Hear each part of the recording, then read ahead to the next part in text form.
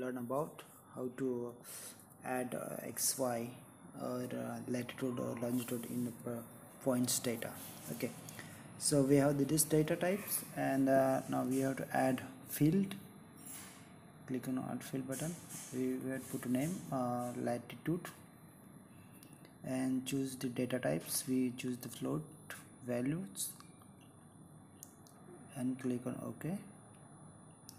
Now we have latitude field. Now we have to create longitude field also, that we put the longitude and choose the data type same as float. Now we have two fields. Okay, now we are going to calculate the x and y. First we will calculate the latitude values. For that we have to right click on latitude field and click on calculate geometry. Now they will ask calculate geometry, then this message will ignore. Now in property we have to choose y coordinate of the point. Y means latitude.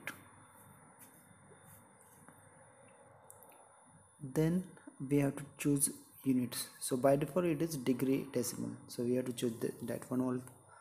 Okay, and now click on S.